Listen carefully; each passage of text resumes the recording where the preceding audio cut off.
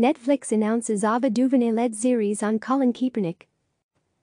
Colin Kaepernick's life story is headed to Netflix. The streaming giant announced a new limited series titled Colin in Black and White from Ava DuVernay, based on Kaepernick's high school years. Kaepernick will appear in the series and add his own voice to the project. The limited series will run for 6 episodes and reunites DuVernay with Michael Starrbury, who will write and serve as executive producer.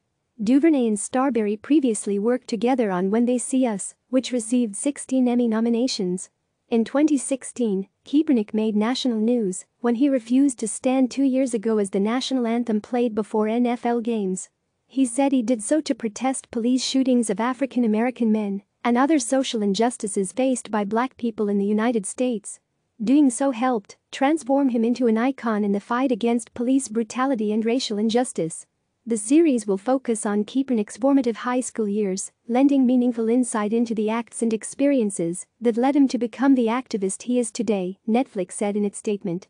DuVernay, who also celebrated the news on Twitter, said in a statement that Kaepernick's act of protest ignited a national conversation about race and justice with far-reaching consequences for football, culture and for him, personally.